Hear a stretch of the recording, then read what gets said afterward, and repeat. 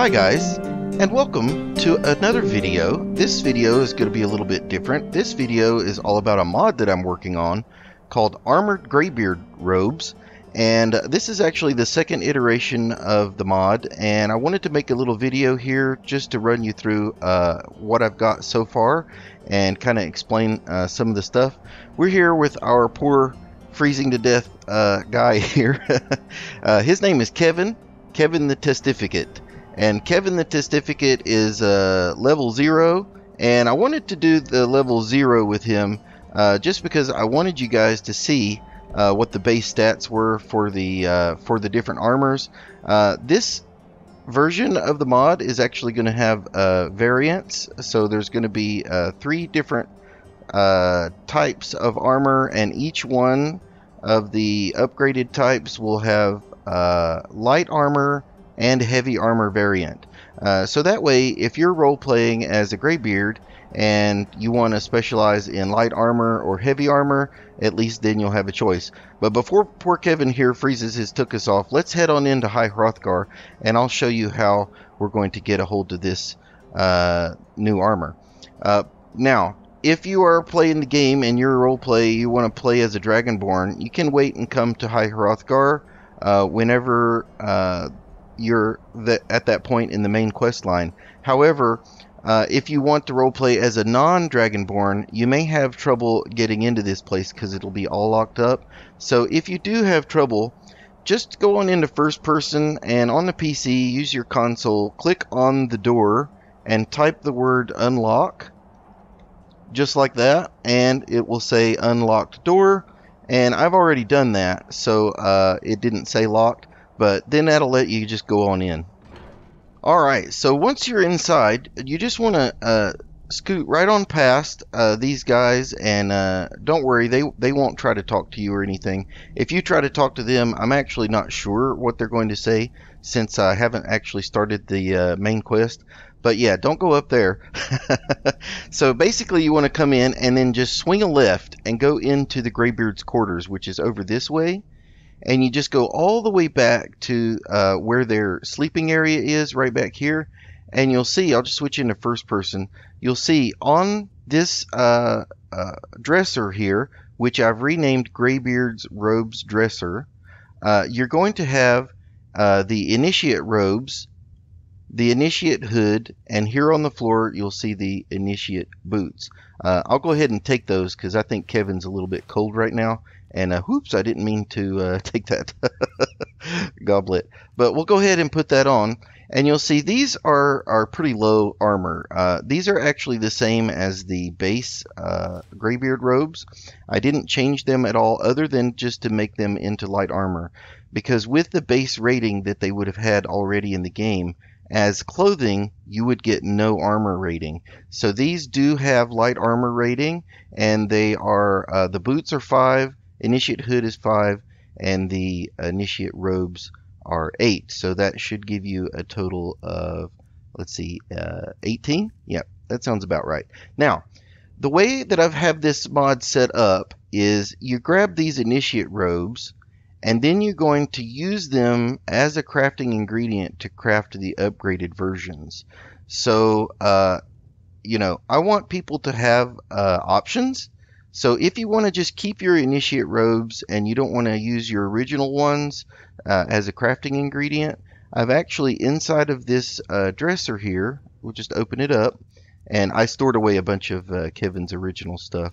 So inside of here, you'll see that there are also 2 more pairs of Initiate Boots, 2 more pairs of the Hood, and 2 more sets of the Initiate Robes. So I'll go ahead and take those. And that is going to be that for the Initiate Robes.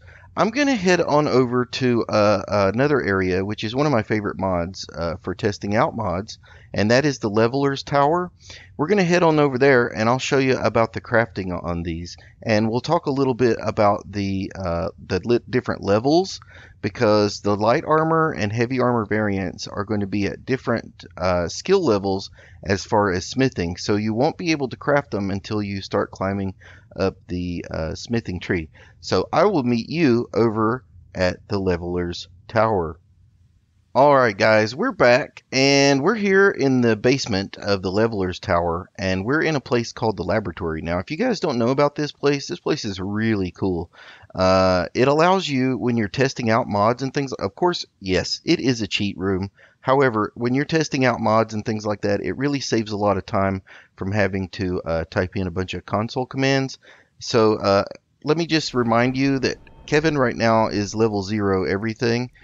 He has not even a single sliver of XP, and what we're going to do is we're going to go ahead and give Kevin all of the smithing perks. So I'll just go to next menu and take all perks, and then all perks are learned. And if we just check, we're still at level 0, but if we go over to the smithing, you can see now he has all of the smithing perks. So this will help us out in the next stage. The next thing I'm going to do is I'm going to spawn in some crafting materials with this button right here.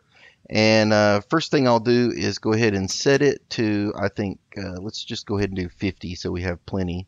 And then we'll get some ingots, we'll get some steel ingots, and we'll get some, we're going to need some ebony ingots, and we're also going to need some quicksilver ingots, which is right here. We're also going to need some materials. We're going to need some leather, and we're going to need some leather strips. So material and leather strips. Alright, now that we have some cheated us in some crafting materials, let's head on over to the smithing area, and I'll meet you guys over there in just a second. Alright guys, we're back. We're here in the smithing area of the Leveler's Tower basement. And again, this is one of my favorite areas. I really love to spend time down here because I like to do smithing and crafting. So I went ahead and stored away our extra sets because the idea is that you're going to choose a direction that you'd like to go for your armor. What I mean by that is your initiate robes are light armor, but they can be crafted into the armored robes, which are light armor or heavy armor. So I'll just go ahead and show you that now. We'll go ahead and hit up the forge here. If I go into leather, you'll see that we have a recipe here for Greybeard armored boots, hood, and robes. Now this is going to up the armor value quite a bit, and it's going to be right around the same as leather armor. So I'm going to go ahead and make these. I'm going to make the boots, I'm going to make the hood, and I'm going to make the robes.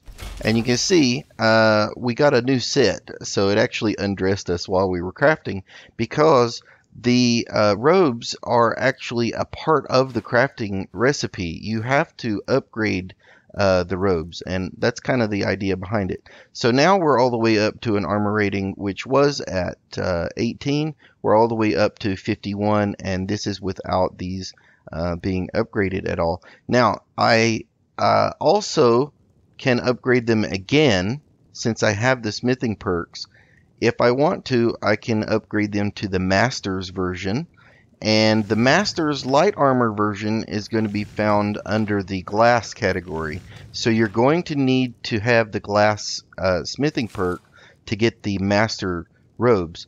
And my reasoning behind that is that these are slightly actually better than glass armor. So I'm going to go ahead and make these. We've got the Greybeard Master armored boots, hood, and robes. Again, we got undressed. So let's go ahead and put those on. And these are going to give you an armor rating of 82, which is, like I said, this is slightly above the armor rating that you would get for a full set of glass armor. Now, I know you may be thinking, well, that's a pretty low armor rating. But remember, Kevin here is our testificate. He has all of his stats are at 0, which means you're only seeing the base stats here.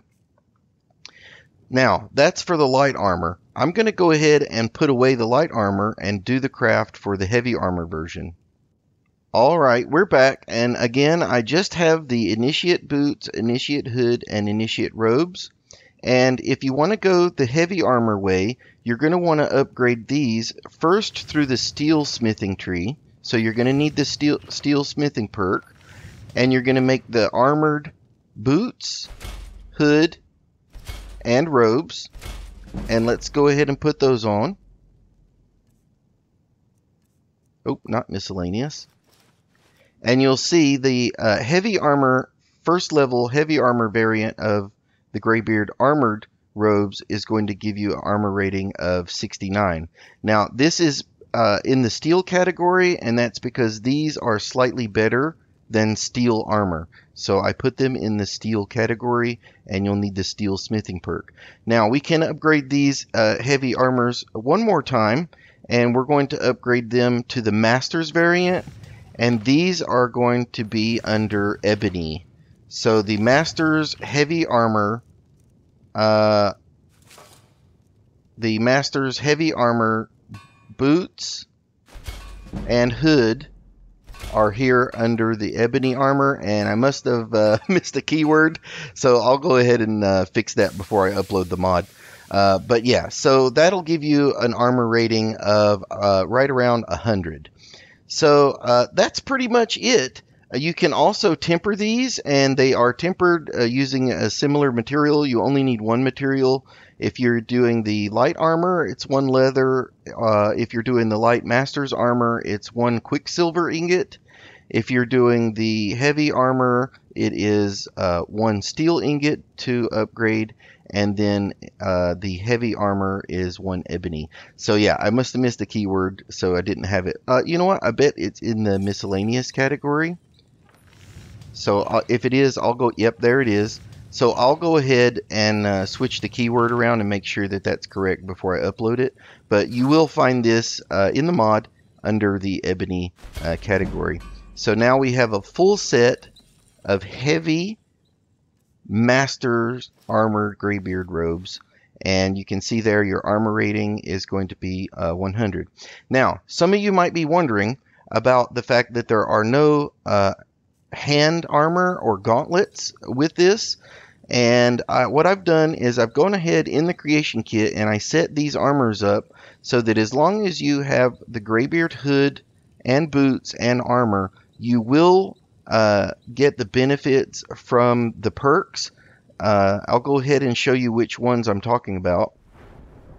Under heavy armor, which is right here, the first perk that you will be able to get is the 25% armor bonus if wearing all heavy armor, and it does say head, chest, hands, and feet. However, with the Greybeard robes, you only need the head, chest, and feet. You don't have the requirement for the hands. And then beyond Tower of Strength, you'll get matching set. And that also will, if you're wearing a matched set of heavy armor, and I have set up the Greybeard robes to be a matching set with its own keyword in the creation kit. So you won't have any problems with that. The same thing happens with the light armor. If we just scooch over here to the light armor, there is a perk called Custom Fit. You get a 25% bonus for head, chest, hands, and feet. The hands is not a requirement for this one. And then if we go up here, matching set also applies because the Greybeard 3-piece suit counts as a matching set the way I have it set up in the creation kit. Now, one of the benefits of that is, let's say I'm using the heavy armor and I want to add gauntlets. You'll still get the matched set bonus without the gauntlets, but if you have some, nice ebony gauntlets or something to go with it, you will get the extra armor from those gauntlets along with the bonus.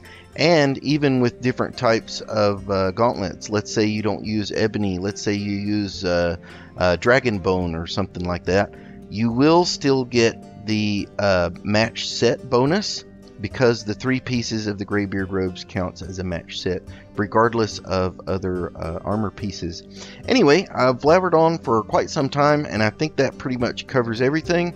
There is a future for this mod. I do plan on adding some extra stuff. I don't know how to make quests yet, but I'd like to make a quest that involves these pieces. I would like to add some unique items, possibly a sword or a ring to the game that will give some bonuses that is a part of that quest. So I'm going to keep on working on that, but in the meantime, I think this is a pretty cool mod set up for the way it is now. And if you're interested in role-playing as a Greybeard character, but you want your Greybeard robes to be viable from early to mid to late game, I think this mod is going to have you covered. Alright guys, I'm see you later. This is Kevin. Kevin, wave bye-bye. Oh, he doesn't know how to wave bye-bye. Wave bye-bye, Kevin. Okay, he waved bye-bye. I'm see you later, guys, and I'll see you later.